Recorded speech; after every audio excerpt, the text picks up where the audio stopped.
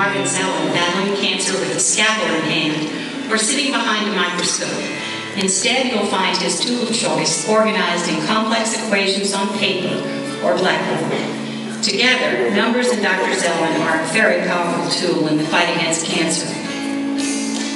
After graduating from high school and spending time abroad in the Army Air Corps, Marvin Zelen returned to the United States and the City College of New York, where he stumbled into his true passion, a probability class. He focused his education on statistics and probability, and in 1952 earned his master's degree in statistics from UNC Chapel Hill.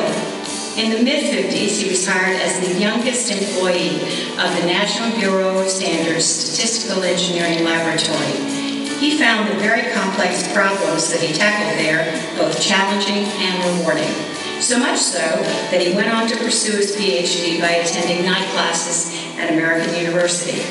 His first encounter with biostatistics came in the early 1960s, and a short time later he was invited to lead the National Cancer Institute's statistical section.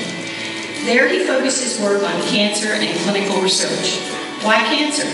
It was a very difficult and complex problem, he says.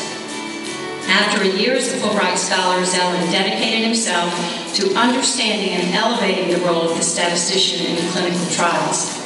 At the time, clinicians and surgeons who were administering clinical trials weren't focused on the importance of statistics to their investigations. Zelen created randomization techniques, centralized data management, and quality control methods that are the standard for today's clinical trials of cancer therapies. His large biostatistical laboratories with powerful computers became central hubs capable of administering hundreds of clinical trials at a time. Sometimes, he laughs, like with my tennis game, you just need the right tools to win.